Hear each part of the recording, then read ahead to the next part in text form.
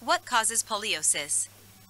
Poliosis may occur because of an inherited defect in melanisation, or because of an autoimmune destruction of the pigment cells at the base of the hair, or because the hair follicles are damaged.